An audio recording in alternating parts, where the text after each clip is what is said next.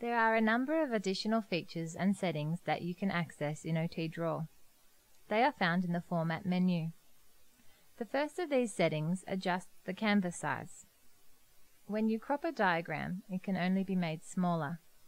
However, by using Set Canvas Size, you can make the diagram smaller or larger and set it to whatever value or percentage is required. Using this feature can sometimes make the diagram bigger than the canvas, causing auto scroll bars to appear so that you can see all of the diagram. At any point, you can reset the canvas, which will return your diagram to the original screen size. The second set of features are the font settings.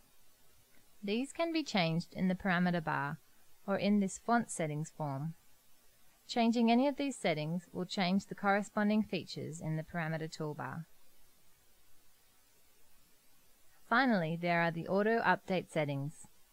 OT Draw will automatically check for updates from our website.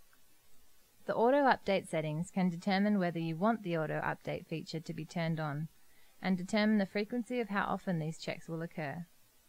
By default, the frequency is set to weekly. Click Save to finalize these settings.